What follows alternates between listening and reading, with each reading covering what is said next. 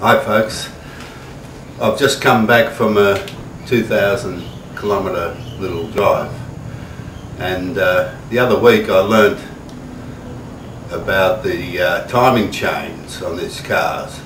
Apparently after 100,000 miles the timing chain stretches and you should change it. Now this car has done 285,000 kilometres. That's up until the trip meter stopped working. And Christ knows how long ago that the trip meter stopped working. So today I'm going to check the timing chain on this car, the 450 SLC of course. Here we go. Okay, the first thing is to remove the air filter, and then we're going to disconnect the spark plug leads. Just remember what order the spark plug leads are running in, and then we're going to get a 10mm socket and undo the 4 bolts around the rocker cover. This is on the right side of the engine. Here we go. I should add before we to get at the spark plugs here, we have to undo the water bottle. So we just undo those 3 bolts around it and lift it out so we can get at the spark plugs to connect them and that later. Okay, I've taken the rocker cover off. While it's off, first thing, check your plastic oil drip feeder thingos here, along here. Just give them a wiggle, make sure nothing's cracked or broken, because what happens, these things get heated and brittle and they just snap off, and then you don't get oil to your camshaft.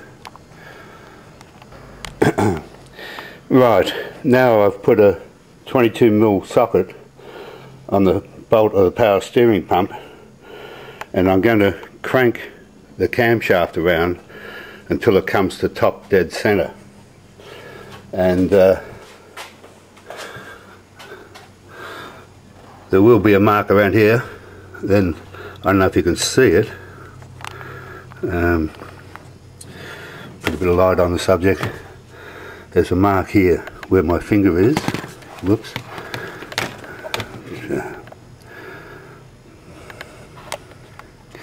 I'll zoom in a bit. There's a mark there, and should be come around on this camshaft and line up with that, and that will be top dead center. Before I get too carried away, you turn the engine to the right, that way. That's the way the engine runs. Okay, see that slot there? It lines up with a line here. That's top dead center. Now what we're going to do is look down onto the crankshaft down yonder. I'll just organise this so you can see what I'm going to talk about. Right, that is our crankshaft down the bottom, and see the chrome pointer just there on the left? Well, that should be on where the white mark is on the right there. Now you can see, I'll zoom in a bit, where that bit of white paint is top dead center, and we're about just 10 degrees over. This means that my timing chain is stretched, and so it's going to have to be replaced. Another thing we check for wear, whoops, is the guides. There's the tensioner just there, down here, and you can see a guide up the top here. Well, mine don't look particularly worn. Another thing here, we can see we've got a bit of slack on the timing chain, just sort of to prove everything. If that got really bad, it would start hitting down here, and the worst thing can happen is it would jump a tooth and bugger the whole engine up.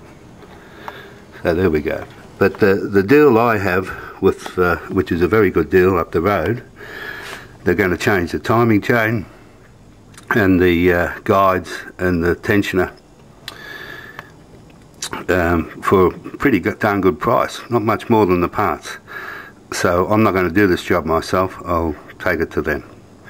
So there you go, that's how you test if your timing chain is stretched.